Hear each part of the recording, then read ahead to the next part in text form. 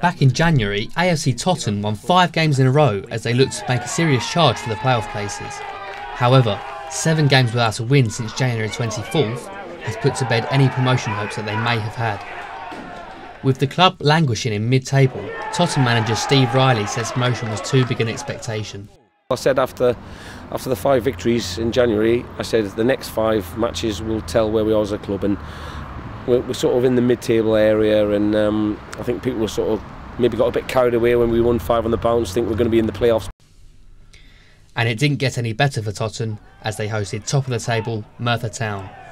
The Stags went 1-0 down after Ian Traylor's effort from around 20 yards out took a slight deflection off the head of Ryan Prosser, wrong-footing the keeper. Prosser's goal certainly leaving the away fans delighted. Merthyr doubled their lead through Prosser's own hard work, cutting inside after a storming run before shooting low into the bottom corner of the goal, leaving the home side with a lot of work to do. A few minutes before half-time, Prosser continued his impressive performance with an assist for Kane McLagan, who could hardly miss from 8 yards out, a goal which made Totten's comeback a near impossible task.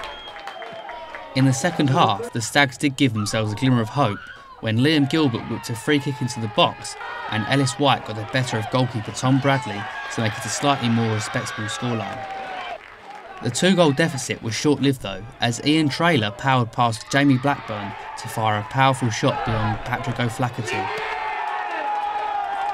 The away side then rubbed salt into the Tottenham's wounds when a long ball over the top was met with a mixture of poor defending and a great sense of urgency by Corey Jenkins to lob the ball over O'Flaherty and end a very disappointing afternoon for AFC Totton.